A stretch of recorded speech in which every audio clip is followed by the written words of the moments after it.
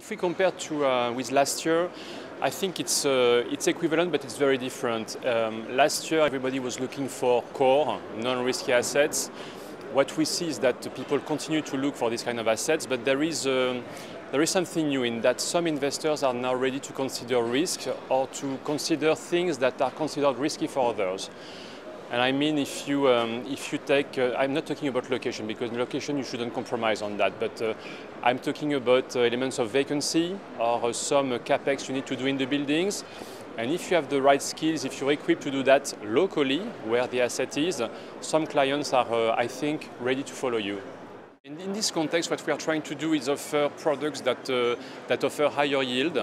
It means not necessarily in terms of sectors, offices versus retail versus logistics, even if we have a big strategy and a big opportunity coming with logistics, where we are a big player, and in fact we are raising equity to increase the size of our logistics fund, which will provide some kind of 7% cash and cash yield. So in a low yielding environment, it's very attractive.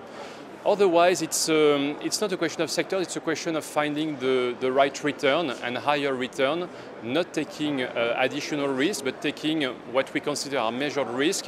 If you are, again, properly equipped, it means buying some vacant buildings or partially vacant, or buildings where the lease length is not that long, and when suddenly the yield is completely different. So, because there are fewer people interested in these kind of things. Everybody's looking at the very core, very long leases, very well located, very well built, no risk at all, or perceived like that, because one day you will have to take risks by the way. So we try to do it differently and build our own core assets. So you buy assets that are potentially core, and you bring them to a core level.